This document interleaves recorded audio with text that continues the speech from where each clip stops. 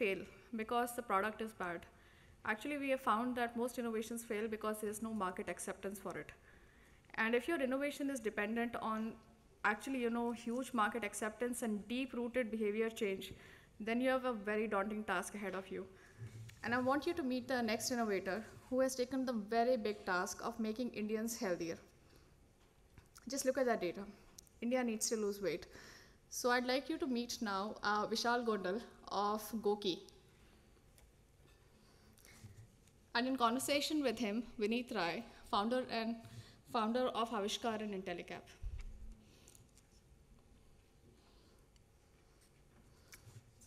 Just take it away, Vineet.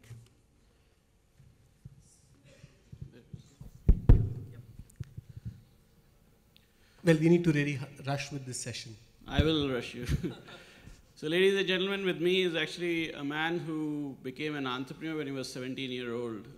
So I've known of him. I'm meeting him for the first time for a very, very long time. One of his first investors is actually a mentor to me as well. Vishal, I have very specific questions to you. One, actually, we are in a conference which is talking about saving lives. In some sense, probably what you are doing as well is probably preventive rather than curative. So the question that I have for you is, A, from gaming, how did you move into this, though it's connected to games in some sense? And what was the inspiration? And how do you see the challenge of behavior change irrespective while doing this? So it was interesting that the last two speakers talked about viruses and vaccines. But friends over here, the bigger challenge we are going to face is very soon none of these vaccines are going to work, because viruses are getting drug resistant. As we know, there is rampant misuse of antibiotics, not only in India, but every major country.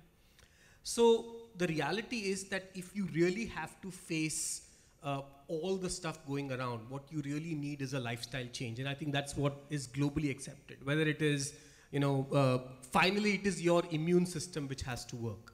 And in my case, I came from a background in gaming where I'm sure everybody over here has played Candy Crush or Angry Birds. And we deploy techniques to make people spend their time doing nonsense like, playing candies or, firing pigs in the air. And my goal was, how can I use the same techniques to make people walk more, eat more green vegetables, drink more water, and get better sleep? So the idea was that if this is what is really required, how can we do that? And once I sold my company, I think the next big thing really was, how can what I call meta gaming? How can we take gaming as core behavior to complex problems which all of us are talking about? But the answer really lies in simple motivation. The problem today with fitness, even social good or health is information is not the problem. Everything is available. You can read, you can go to Google, you can see any magazine, you can read Ayurveda, you can read anything. The answers are already there. The problem was motivation. The problem is, how do we make you move and take action? And that's really what my focus was. And I think the interesting part that I actually learned about what you are doing is while your job is to be preventive, your job is to actually not really to save lives, not to bring about a social change, but you somehow managed to bring about a significant role of social change and contributing to the lower economic strata in some way and form in the product that you're selling. How did you manage to do that? So let me first quickly give the audience a glimpse of what we really do. So at Goki, what we believe is that people need to move towards changing their lifestyle. And the first step to change the lifestyle is to start measuring your lifestyle. It is, what are you doing? How many steps are you taking? How much water you are drinking? This measurement is done by various apps. You have free apps you can download on your phone, or we give you a free band, which is a wristband which measures all of this. While you do all of that, this data makes you aware that, okay, I'm not moving enough or I'm not having enough activity. But we went a step beyond. This data is connected to coaches who are working with us, and these coaches get the data online, and they are looking at your data and they are advising you on a daily basis what to do. However, the biggest thing was behavior. The problem is nobody wants to be sick or talking to a doctor every day. It's the worst thing for people to do. So in our case, we did not want to give a feeling to our users that first of all, they are sick or they're getting treated for any disease. In our case, The users are gamers. So what are they? They are players. They are playing a game. And our health providers or health counselors are coaches. So you are part of a game where you're getting coached. The second thing was we didn't want to make it about weight loss or exercise. These are things that people don't want to do. They don't like, most people don't like all of this. However, we said, let us get the motivation to do something else. So in our case, we said the motivation is let us together change the world. And how do you do that? It's very simple. Every time you take 390 steps, we give you 1 karma point. Simple. In a game, you get a point. However, these karma points are very special. What happens is you can donate these points to charities. And these charities, by the way, are backed by Oxfam, who's our partner, global partner. And Oxfam partnered with us and said, okay, all the Goki users who are making lifestyle changes are now going to be selecting a list of charities which Oxfam supports. And as people make the donation, they feel very, very good. And there is scientific evidence around the donor's high and all of that. So the whole idea of Goki is, how do you change the world? And to do that, you have to change your lifestyle. It's as simple. I think what's inspiring here is I actually thought I'm going to talk to a person who has nothing to do with the conference, and I'll be spending a significant amount of time trying to make a connect between gaming and how to change the world. But then as I discussed and figured out more about Vishal, not only is an entrepreneur who started very early, in a very early age he has figured out how to connect the twain, which are completely unconnected in some sense. Are there questions that you would like to actually ask Vishal? Are there any tweets that we have? Yes, we have one. Can you get the mic back there, please?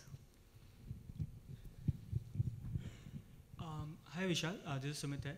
So, have you actually articulated behavior change in people, or have you utilized the behavior, like how I behave, into a positive reinforcement as to, okay, you are behaving like this, I'm going to use your behavior in your favor, or is it? So just to give you a sense, we launched about 5 months back in India, and we now have 10,000 users already working with us on Goki.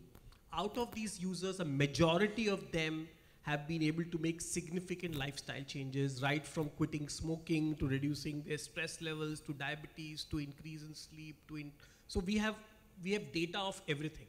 But what really matters is not that.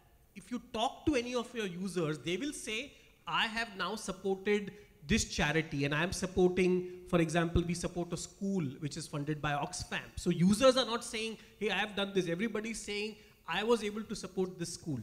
In November, we took almost 800 people to walk 100 kilometers. This was again an Oxfam funded event, and we raised about 1 crore in charity. So the users who were all excited, so they all worked and they all walked 100 kilometers in 48 hours. This is an event called the Oxfam Trail Walker. But the excitement was not whatever they did, the excitement was how they impacted the world. So that's really the measure of success for us. The interesting thing that Vishal did is he thought our speakers, we have around 250 speakers who are going to be speaking over the next 2 days. He wanted to make them healthy and also make them start distributing karma points. So almost all of us are actually getting a band to keep counting how much difference we are making and how healthy we are. So if there are no more questions, then I think Vishal and I'll step down and will not be in the way for you. I think there's a question Okay. there. There was a question in the back. Okay, there, right. Hi, good afternoon. Vishal, really impressive, great stuff.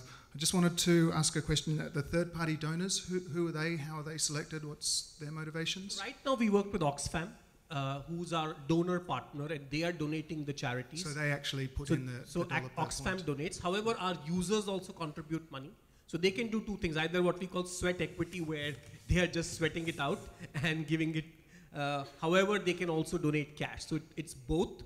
And of course, we will be expanding our base of our donor partners and charity partners in a very big way. So it's really truly about behavior change. And as I said, the behavior we are trying to inculcate is, let us start thinking about others. And as part of this journey, you help yourself. And I think just to add to that one point, I think what we are really seeing is that social giving and social cause are now going to become mainstream part of business. So we don't call ourselves a social enterprise. You know, we are literally a games company which is working with users to help them fit.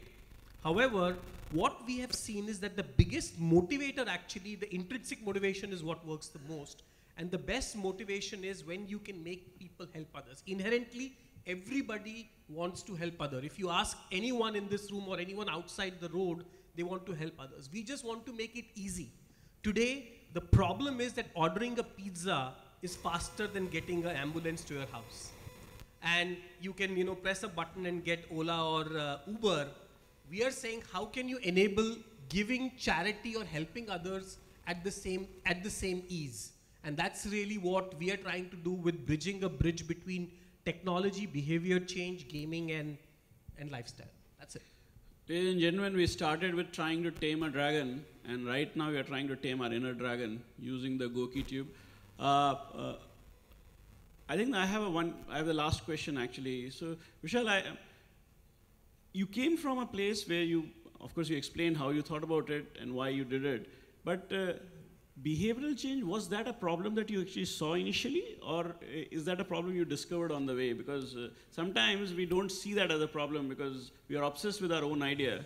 And being a gamer, I'm sure you must be obsessed with the idea. So it's interesting that, so I spent a lot of time while working on Goki with scientists in Stanford, but at the same time I also spent a lot of time with yogis and, you know, other people who were talking about lifestyle change.